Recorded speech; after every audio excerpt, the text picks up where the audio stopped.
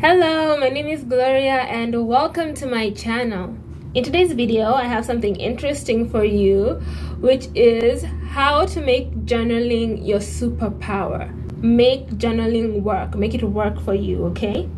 This is based off of principles I use already. This is me having journaled for years and having streamlined the process into what actually works. So in the video, I am going to explain to you the concept of the keystone habit, why some habits matter more than others and why you should start journaling today. And then the second thing I'll talk about is the 3 ways in which you could start using your journal today to transform your life, basically, based on the process of a keystone habit, how it shifts, dislodges, makes other patterns of behavior based off of one change, right? So you can begin to implement this habit and completely change your life, move on to the next level, become the best version of you, identity shift so quickly, so easily, so simply. Then finally, at the end of the video, I will share my special tip, the special tip segment. As usual, for those still watching, I will share with you something that you can begin to do every week that will put you in the 1%, okay? The 1% of people who achieve their dreams, attain their desires, live their best lives just by doing this one thing. And it's always in the small things, it's always in the details that people miss out, right? So if you're interested in that, let's go. Keystone habits. What are keystone habits? Keystone habits are those habits which will shift, dislodge, and remake other patterns simply by implementing them. There are things that you do that cascade into other areas of your life.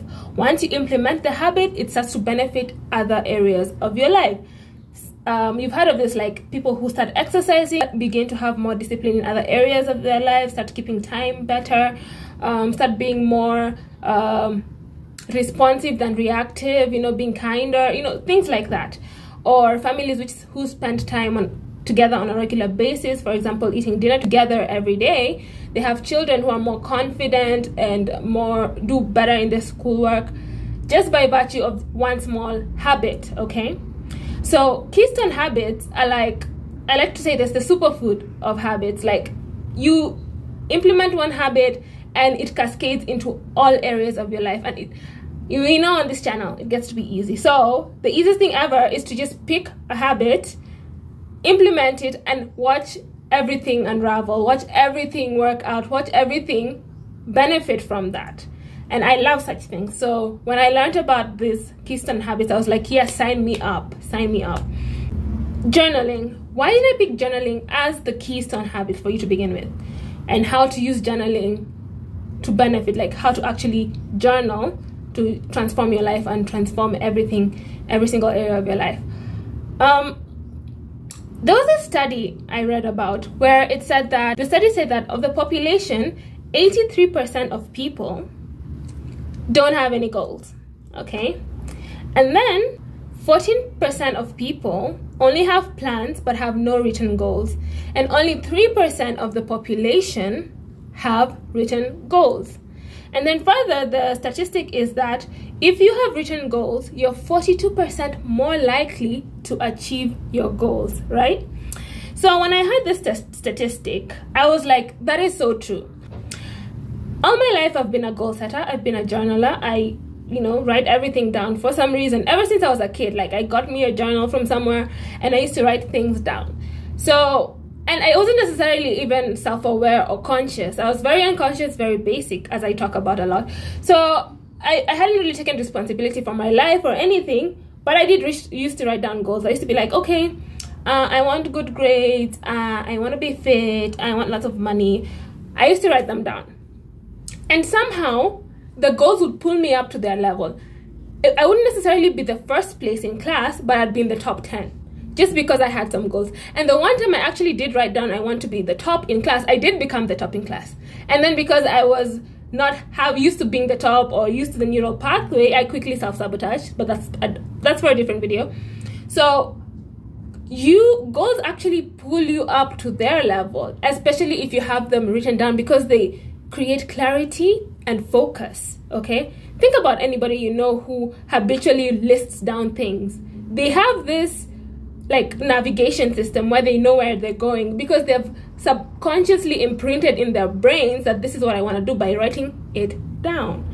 So when I saw the power of habits of journaling and just writing things down, I was like, people have to get in on this. Like, if you're watching this channel, you're a high achieving person and you probably already do some version of this, whether it's jotting down like, oh, I'll do this next week, or even having your planner, even if it's digital. I love digital stuff. So if you're doing both digital and book planners like I have here, you're on the right path. Now it's just streamlining it. I'm pretty sure there are just a few things you're missing, okay? To the second part of the video, how do we journal in a way that makes it our superpower, that makes it a keystone habit, that makes it cascade into other areas of your life? First things first, always have a journal, whether it's digital or physical, where you jot down your ideas. I always say this, I can never run out of ideas. When I first started YouTube, my problem was not even ideas. It was just, you know, other things like, oh, fear of being seen, oh, comparison, all that. But ideas, I had them. Why? Because if I pick up my journal for 2017, freaking writing down ideas, all sorts of ideas. Whenever I get an idea, I jot it down. So I can never run out of ideas. And you realize a lot of people, they don't take advantage of it, take advantage of the fact that we have such a intelligent mind that it knows how to make this whole thing be working when you're not even conscious of it. Like, your heart is working, your liver, your kidneys, everything is working. You have no idea what's going on, but it's going on. You have a super brain and it's working. It's like more powerful than any supercomputer. So when you get ideas, sometimes probably you have a problem you've been ruminating on and God decides to give you an idea. And then you think about it a little bit and then something distracts you and you forget. That happens to me a lot. Like, I was thinking, like, oh my gosh, I wanted to say something, and then something else distracted me and I forgot what I wanted to say. Everybody knows that frustration. Like, oh my gosh, oh, I really wanted to say something. So the same with ideas. If you don't jot it down, you're gonna lose it. So every time you get an idea, whether it's on your phone, I love the app OneNote, jot it down. Even if it's stupid, just write it down. Whatever solutions you're coming up with, write it down. Any ideas, jot it down. That's the first way you use your journal. Most people already know what they should do. They know that they should eat healthy. They know what to do to get a promotion. They know what to do to get a higher paying job. They know what to do to get a fit body. They know what to do to improve their relationships. They know, but they don't do it, right? It is said that if you just execute what you already knew, you will be 4 times more successful. Just think about that, 4 times. So this is your sign from the divine to start journaling, to have a place where you jot down your ideas. The second part, the second way that you can use your journal is to track progress. Remember when we were talking about statistics before, how 42% of people who write down their goals are likely to achieve them just by writing them down?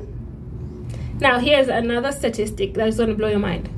76% of people who write an action commitment and do a weekly progress check-in or report, they are 76% more likely to achieve their goals. 76%.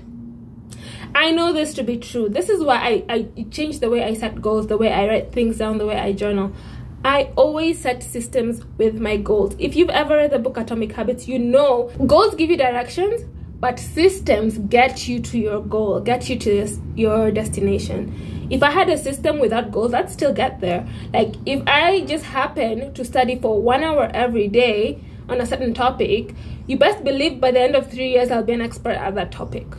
Okay? Whether it was my goal or not. So systems will get you there. Goals will give you the direction and systems will get you there. That's why in your journal, when you've written down, I want to study about my finances, right? And I get good at finances. Then you write, okay, 3 times a week, I will read financial books for 1 hour. Okay, that is your action step. That is the system. When you set goals, always set your chunk it down into practical steps. We talked about this in a different video, in the 3 ways to achieve your most ambitious goals video, I said that you need to deconstruct into practical steps, because the way you eat an elephant is 1 bite at a time, 1 spoon at a time. So you're gonna do the system, the action steps, and then here's the small thing that people always miss. You're gonna do a weekly progress report, a weekly check-in. Accountability is powerful, especially with yourself. You are learning to trust yourself. Your subconscious mind is like, I'm a trustworthy person because I do what I say and I say what I do. I've set the container. And then the third way you can use your journal, I talked about it in my last video, is stream of consciousness. I can't talk about this enough. If you have a question you've been working on, something you've been trying to figure out, just try the stream of consciousness exercise. It's where you take a pen and you write down whatever comes to mind, whatever. You ask the question, okay, you write the question at the top of the journal. The question is, how can I make more money? Then you start writing whatever idea comes to mind. Just write for about 10 minutes. Put a timer, okay? Don't lift the pen off the paper. Just keep writing. The more it doesn't make sense, the better. Okay, even if it doesn't make sense, if it makes sense, just keep writing. And do this often. It won't necessarily even give you an answer there and then. Like, you might see something that pops out to you immediately, but most of the time I've noticed it doesn't even give you like the answer right then and there. But one day during the week, the answer will just come to you like that. Like, your subconscious mind is like, oh, thank you for the release. I've been wanting to release all these ideas. We're bombarded with so much information every day, and a lot of us don't have a chance to release it. Look at the work of Caroline Leaf in her book, okay? We don't have the chance to release all that information. That is what the stream of consciousness exercise does for you. And I assure you, if you start doing it, you will see amazing results, okay? Amazing. You'll start getting ideas like a bolt of lightning. For those of you who don't know, I have an affirmation manifestation e-journal. It is so much more than just affirmations and manifestation. It has the whole deal on manifestation, from gratitude to being in the present moment, to, you know, to start you off on this identity shifting personal development journey. This is exactly what I did that got me from barely passing my classes to being an advocate, being a lawyer, being a practicing litigant, passing the bar in one go, you know, becoming that girl who can have it all, you know. So this is the thing that started me off, okay? I don't want you guys to be confused, right? And I always do more than is expected. So with the journal, the minute you purchase it, you're gonna get a free training, okay? A free training on how to use the journal. That's gonna be linked in the email. And then further, as the time goes on and I get your questions and everything that you need to do to make this journal work for you, I'm gonna do 2 additional trainings. And these 2 additional trainings are gonna be part of my activated journaling course, right? Activated journaling and inner work course. It's amazing. Like, if somebody would have taught me this then, I wouldn't have had to flounder around, you know, make all these dumb mistakes and just catapult myself to the next level. So that's what I want for you guys. I want for you guys to just have the best experience doing inner work and journaling and identity shifting and becoming more, and thereby attracting all your desires. I hope you enjoyed that. Now for the special tip for the people still watching, here it is. Check-in. We talked about the check-in. We talked about check-in. Okay, and we also talked about how without systems, your goals are pretty much useless, okay? Because both winners and losers have goals, but somehow the winners achieve them and the losers don't. So it all goes down to embodiment and systems, right? If you can embody these habits, you do them so often it becomes unconscious, so that this is now your default, then you're winning.